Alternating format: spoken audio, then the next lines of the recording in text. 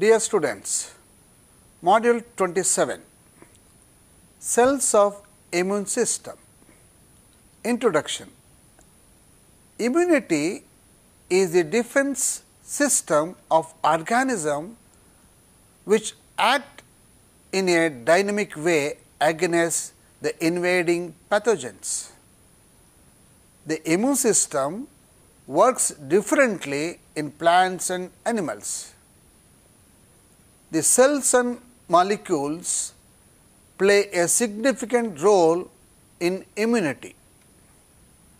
Cells have their recognitions and responsibility towards the pathogenic attack.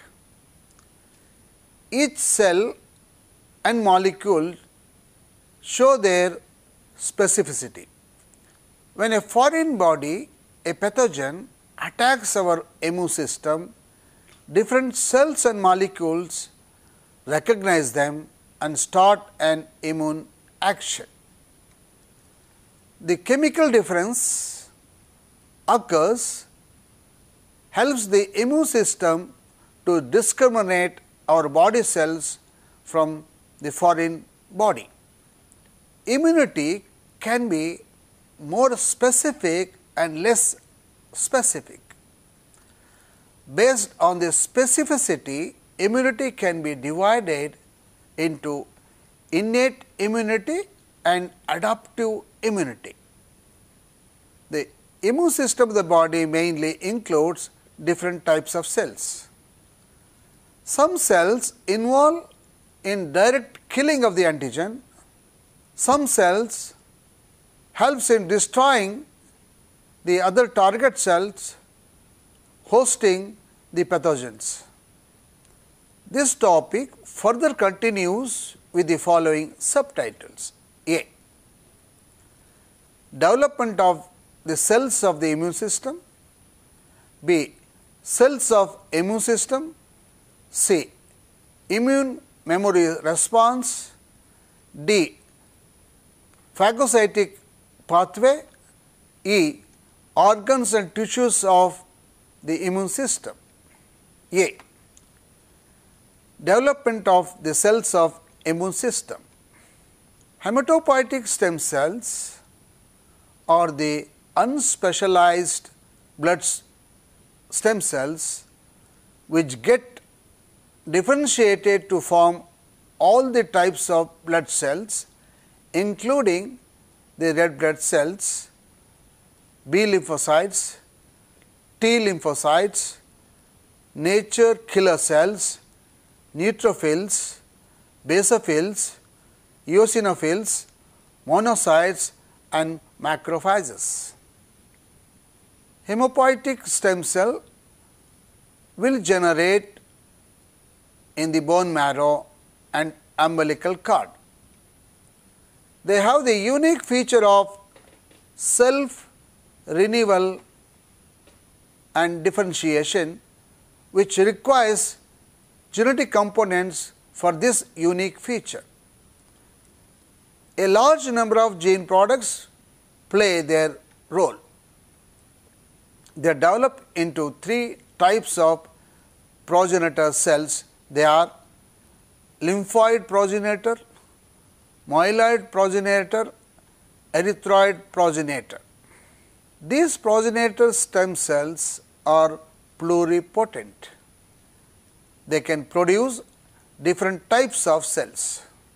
The lymphoid progenitor cell develops to form two types of cells, namely B cells and nature killer or NK T progenitor cells. B cells can directly create the plasma cells, and NKT progenitor cells develop to form NK cells and initially form immature new T cells. The myeloid progenitor cell also develops into granulocytes and other progenitor cells. Granulocytes further develop to form eosinophils, neutrophils, and basophils. The other progenitor cells develop into the monocytes. The erythroid progenitor cell will develop into erythrocytes and erythroblasts. Erythrocytes are nothing but red blood cells. Then the erythroblasts will grow to form the platelets. This erythroid progenitor cell will not show its part in the immune system, whereas all the cells of the immune system develop from the lymphoid and myeloid progenitor cells. B. Cells of immune system. The cells which play an essential role in the immune system are B and T lymphocytes, natural killer cells, neutrophils and monocytes, macrophages. All these cells have specific interaction with the antigens. B lymphocytes are one of the types of leukocytes which are white blood cells. They get matured in the bone marrow of mammals, and in case of birds they mature in bursa of Fabricius. They show the features of having antibodies on their membrane. Antibodies serves as the receptor for the antigen. When the specific antigen attacks and binds on the antibodies, the immune response gets activated by the activation of B cells. T lymphocytes originate in the bone marrow, mature in the thymus. T cells also consist of membrane bound receptors called T cell receptors. They are also called as TCRs. These TCRs show different structures. They do show some similarities to immunoglobulin in their antigen binding sites. T cells are divided into two types. They are helper T cells and killer T cells or cytotoxic T lymphocytes. TH cells, which are helper T cells, communicate with other cells and B cells to produce antibodies. Some other TH cells recruit more T cells and phagocytes during the immune response. Killer T cells mainly attack the pathogens and destroy them. T cells show distinct membrane molecules like CD3, CD4 and CD8. T cells with CD4 membrane molecule recognize the antigen with class II MHC molecules, whereas CD8 membrane molecules recognize only antigen with class I MHC molecules. Major histocompatibility complex, that is MHC, is a set of genes coding for the membrane protein. Another type of T cell is called as suppressor T cells. These cells will block the signaling of the T cells and B cells whenever it is necessary. Natural killer cells form the least composition in human blood, and also they are a type of cytotoxic lymphocytes. They do not possess any membrane molecules or receptors for the recognition of antigen. CD16, CD56 and interleukins 2 are some receptors present on them. NK cells have the NK receptors, and these can distinguish the abnormalities by the presence of any surface antigen or the absence of MSC class I molecules. The NK mediated pathogen destruction is similar to the cytotoxic cell mediated destruction of pathogens. The CD16 receptor of the NK cell will bind to the antibody IgG and can destroy the target cell. It shows the antibody dependent cell mediated cytotoxicity. It is also called as ADCC. They show their role in destroying the tumor cells as well as the cells which are infected with some pathogens like viruses. The killer cell which kills the target cell and that damaged target cells, that is tumor cells or cancer cells will die due to apoptosis. Mainly there is no production of any memory cells. Neutrophils show the higher components of leukocytes and play an essential role in the inflammatory process.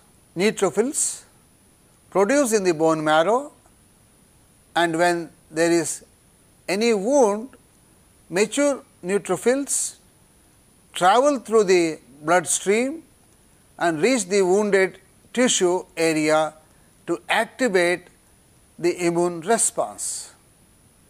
Phagocytes act as an engulfing monster against the pathogen, where they engulf the pathogen and digest them.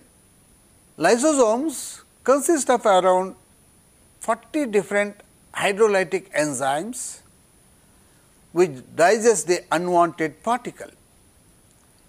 These phagocytes ingest the pathogen inside them and fuse with the lysosome to form phagosomes and destroy the content. Phagocytes mainly consist of macrophages, monocytes, dendritic cells and granulocytes.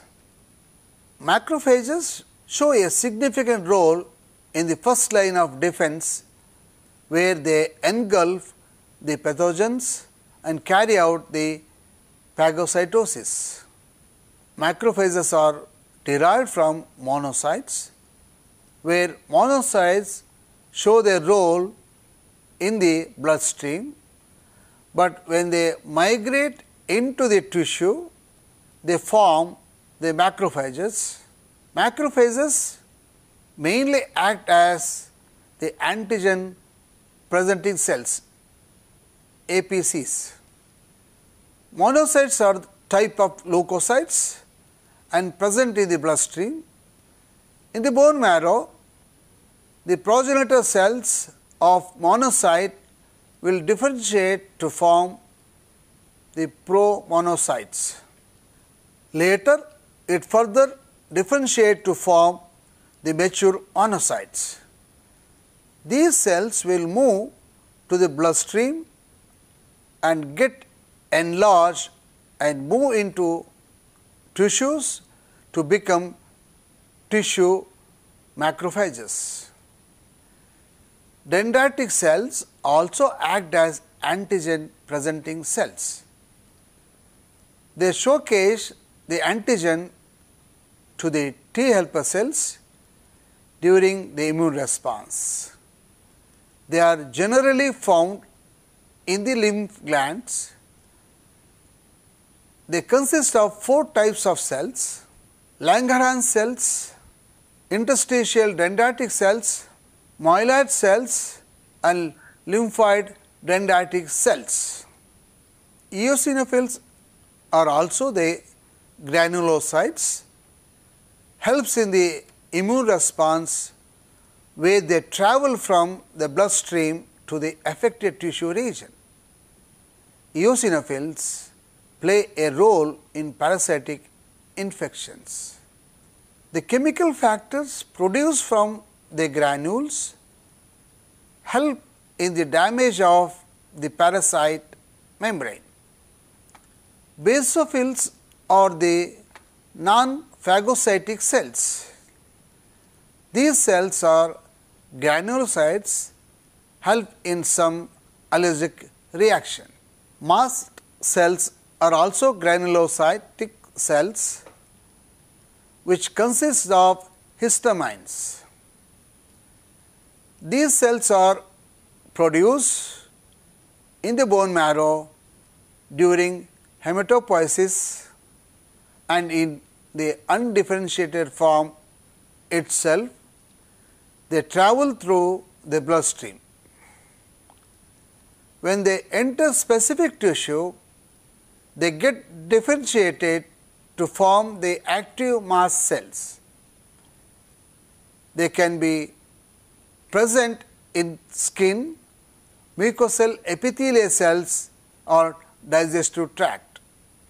Along with the basophils, mast cells can be involved in the development of some allergic reactions. See immune memory response. Memory B cells are the cells formed along with the effector B cells. Effector cells are formed during the immune response, that is, plasma cells which produce the antibodies against the antigen.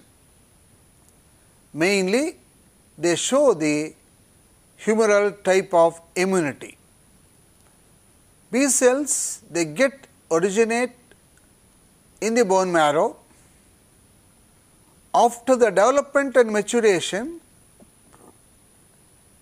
they travel to the lymph node when the immune response starts, where they attack the antigen by producing the specific antibodies, and at the same time the memory cells are formed. Memory cells are then come into the role when the same antigen encounters for the second time. Memory T cells, they do not show any antibody productions, whereas only the B cells mature to form plasma cells and produce the antibodies. When B cells get activated, they activate T helper cells, and those cells will enable the other lymphocytes to start the immune response. Memory cells will not remain for long period because T lymphocytes show their action quickly when they encounter an antigen. There will not be any form of prolonged memory T cells. The release of cytokines shows the quick response, and after their immune response, the majority of the T cells get destroyed by the apoptosis. At the same time, when an antigen invades, a large number of T cells will be produced. D. Phagocytic pathway. Usually, phagocytosis occur where the cells engulf the target cell and digest them. The main work of the phagocytic cells is to gather the cells of the immune system to kill the pathogens. If there is any tissue damage which is not repairable, it should be destroyed. The damaged tissues undergo apoptosis. When the tissue attacked by some pathogens, then the cells of the immune system must start their work to kill those pathogens. T cells also have other types based on the receptor.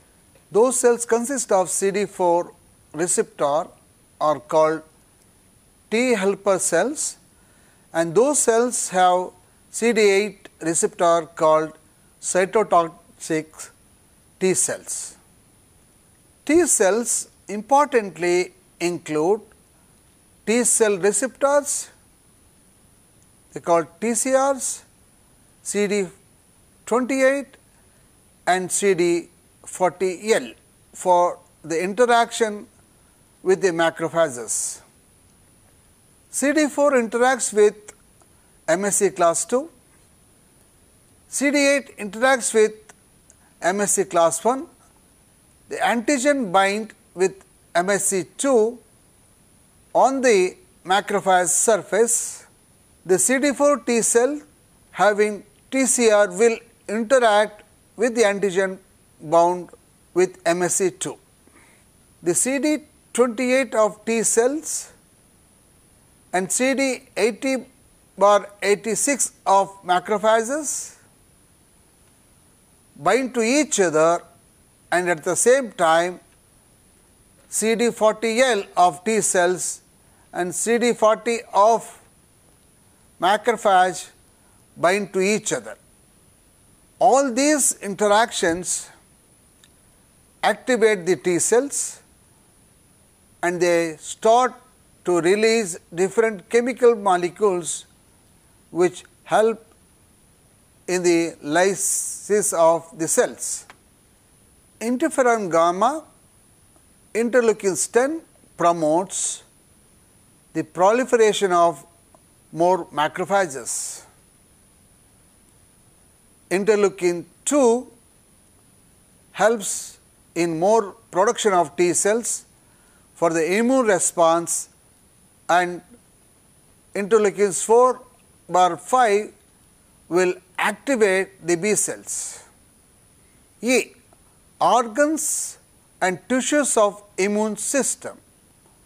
The cells play an essential role in the immune system, and it is also crucial to know where precisely these cells originate and mature. Primarily, immune system consists of two types of organs: primary lymphoid organs and secondary lymphoid organs.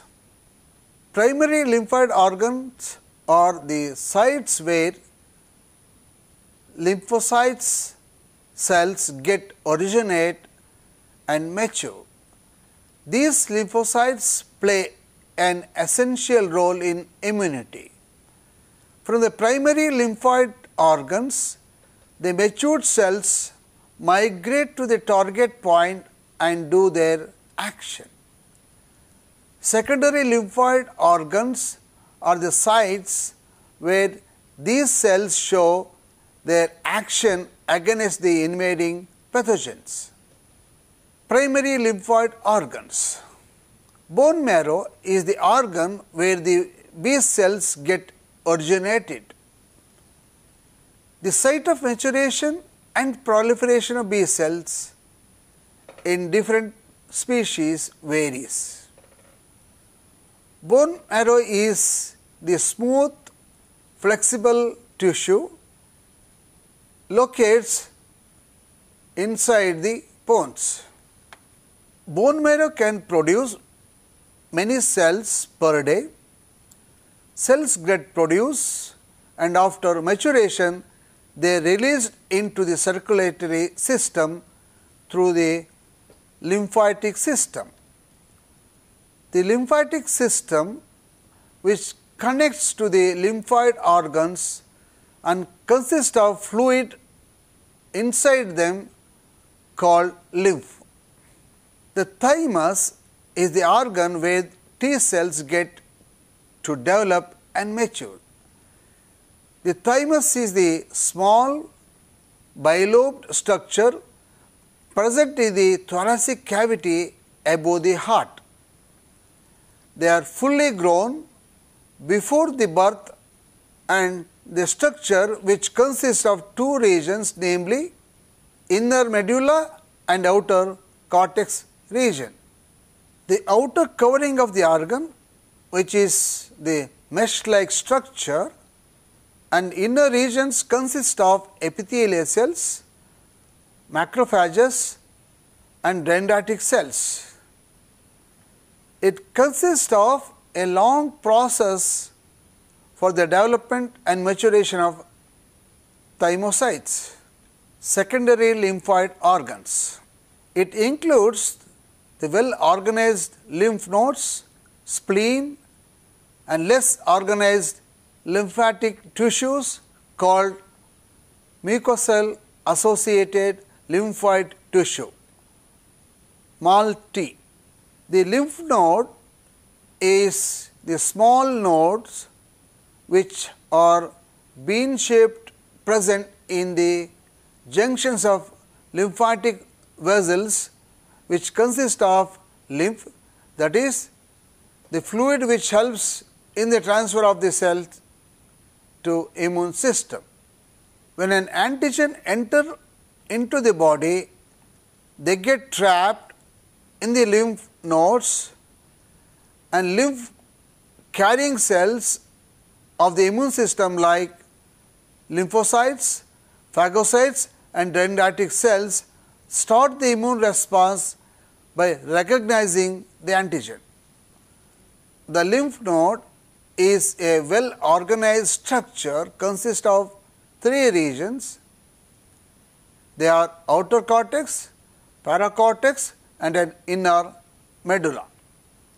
Each region consists of different cells of the immune systems and responsible for the development of those cells. Mainly in these organs, the immune response towards the antigens takes place by the trapping of those antigen present in nearby tissues. Spleen primary function is to filter the blood and protect from any unwanted particle or infectious pathogens. These secondary lymphoid organs responsible for the trapping of antigen which are present in the blood, whereas lymph node shows its role in killing the antigen in the lymphatic vessels connected to them. Spleen present near the stomach at the left abdominal cavity. They show an organized structure consist of 2 main parts. They are red pulp and white pulp. The red pulps consist of mainly the red blood cells and macrophages. The aged RBCs get destroyed by the help of macrophages. White pulp possesses the branches of perianteriolar lymphoid sheath, is also called as PALS, consists of T lymphocytes. PALS help in the activation of B and T lymphocytes. The antigens which are blood-borne get trapped in the spleen and destroyed by the cells of the immune system present in the spleen. Mucosal associated lymphoid tissue, MALT. Mucus in the fluid present in our body plays a significant role as a primary barrier for any pathogens and also a lubricant to nourish the tissues. As the name suggests, the mucosal membrane in the respiratory, gastrointestinal and urinogenital tracts are mainly protected by the lymphoid tissues called MALT. These tissues present in the lamina propria of intestinal villi, tonsils and appendix, etc. These tissues mainly consist of a large number of plasma cells responsible for the production of antibodies against the antigen.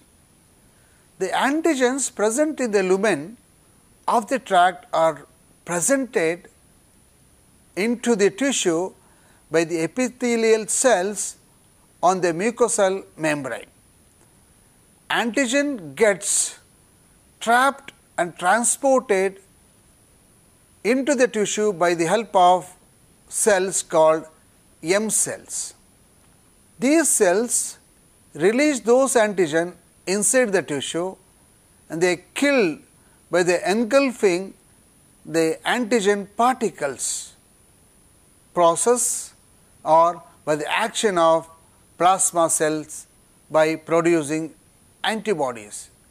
To conclude, the lymphocytes are the cells having the characteristics of specificity, diversity, memory and self or non-self recognition in immunogenic response.